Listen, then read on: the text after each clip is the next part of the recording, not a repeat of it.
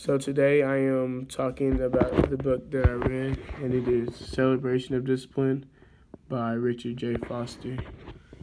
So I chose this book for an assignment, but I chose this one because it was one that spoke out to me, and it was not just another book on the shelf or just another assignment to do. It was something that helped me grow spiritually. But in the book, Foster divides 12 spiritual disciplines into three categories: the inward discipline, outward discipline, and corporate discipline. The first major section of the book involves the inward disciplines, which are meditation, praying, fasting, and study, which helps us personally with our inward beliefs.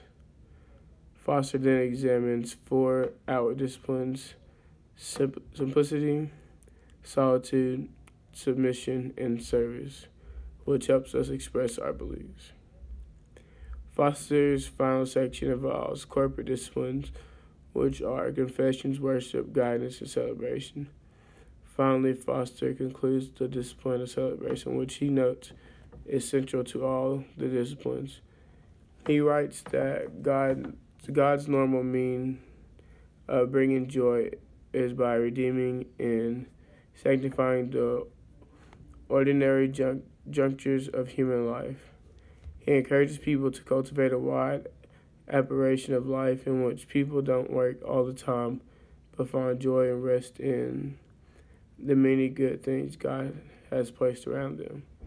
Two things that stuck out to me were in meditation and prayer. What I got out of meditation was that in our society, our enemy focuses on three things: noise, hurry, and crowds. Concerning meditation, Foster claims Christians' meditation, very simple, is the ability to hear God's voice and obey His word. He states Jesus has not stopped acting and speaking. And to me, it blows my mind that God is still meditating and acting and speaking on us and over us, no matter how many times we deny or push Him away, because we continuously do that over and over throughout many years, of course, over mankind history. But and prayer, what stuck out to me is that he notes prayer is a central avenue God uses to transform us. He says in the book, all who have walked with God have viewed prayer as the main business of their lives. This stuck out to me because God shows us how strong prayer truly is, changing the way we are mentally and physically.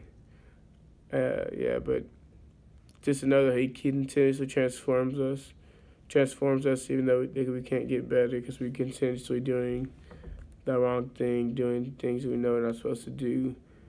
But God continues to transform us through prayer when we give Him and turn over our life to Him. But I like to recommend this book if you want to follow the 12 disciplines that will help you become stronger in Him and in yourself, because this book has helped me in tremendous ways. There's a chapter over solitude, and I have a solitude project coming up, and it's helped me a lot to understand what I need to do to do this project.